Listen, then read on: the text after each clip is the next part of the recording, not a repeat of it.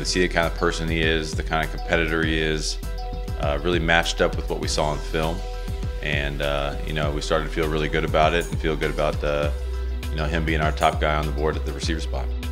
So when a team's defense is structured to take one guy away and he still succeeds, it catches your eye quick. The first thing that jumps off is, his size, his ability to go up and get the 50-50 ball, his physicality, his competitiveness, all the different things that you're looking for in a receiver.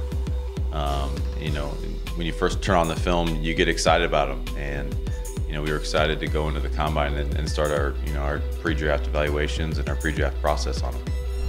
So when you start thinking about him and Kyle Pitts in the red zone, and you just throw it up in the air, somebody's going to come down with it.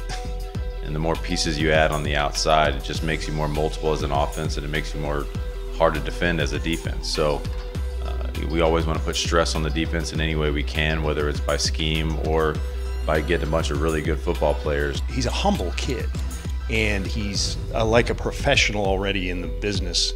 You talk to people who've been around him, high school coaches and things like that, and all they talk about is what a class, even-keeled kind of person he is, and that's absolutely what he is. It's not a show or anything. When you get that kind of guy, that the person and the player and the competitor matches up with what you see on the film, then you really know you got a guy.